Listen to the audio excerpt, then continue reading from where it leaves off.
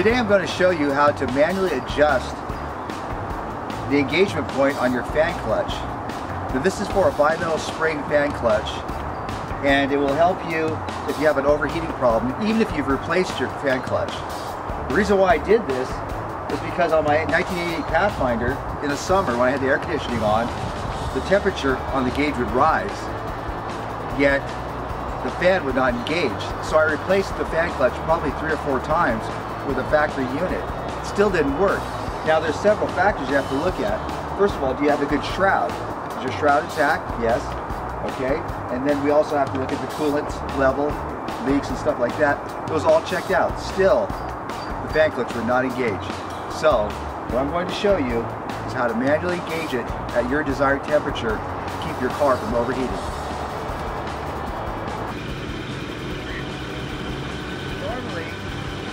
Normally, you start your car up, the fan clutch will be engaged for about 2 minutes, or a minute or 2, and then it'll disengage because the engine is cold. That's normal operation. Right, see this aluminum thing? This shiny gray thing? That's what I'm going to be working on.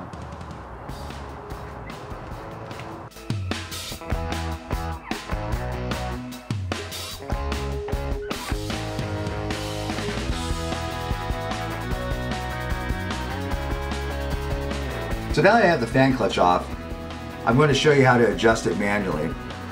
And the operation is quite simple. This spring heats up from the hot air flowing through the radiator. As this spring heats up, it turns a little valve, in this case counterclockwise slightly. Once that valve turns, it engages this whole coupling, makes it solid pretty much, and your fan will be running. That's what you want when it's hot. Once the temperature from the radiator cools off, it'll rotate clockwise slightly and relax it, the spring will relax the spool valve and it'll disengage. You would be surprised at how much mileage you lose if this is engaged all the time, and how hot your car gets if this does not engage. For example, I'm going to show you with this propane torch. Don't do this at home because you might fry your fan clutch, but it's okay for just instructional purposes. I'm going to heat this up. You're going to watch this spring rotate counterclockwise.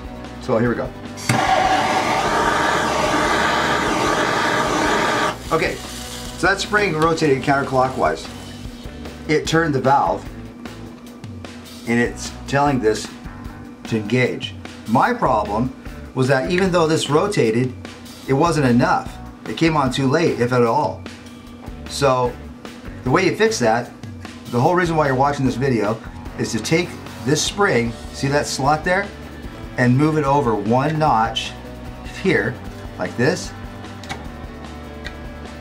Well, I like to use just 1 notch at a time, like this. But you have to make sure it sits inside the notch so it doesn't come out. One good thing too is if you want to make a reference point, it's a little hot right now, but you can take like a Sharpie pen or some type of marker and put a mark so you know where you start. I moved it 1 notch. You go any further than that, it'll probably stay on all the time. That will not be the situation you want.